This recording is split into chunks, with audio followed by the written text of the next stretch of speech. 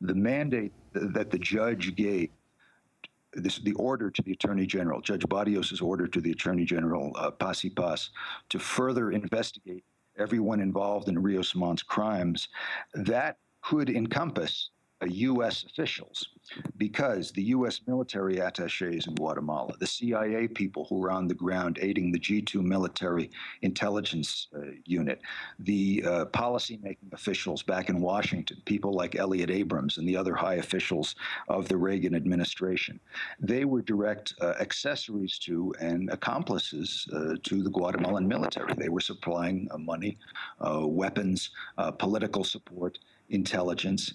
They, under the law, under international and Guatemalan law, they could be charged. The courts and the Attorney General could have the right to seek their extradition from the U.S.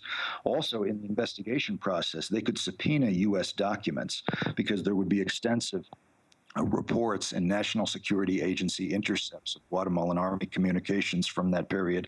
And there would also be still classified reports on exactly what the CIA and the DIA and the White House and the State Department were doing with Ríos Montt and with the commanders in the field. People like, well, before Ríos Montt, General Benedicto Lucas Garcia, afterward Pérez Molina.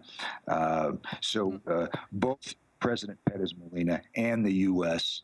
Are now potential targets for criminal investigation for these crimes of genocide, crimes against humanity in Guatemala.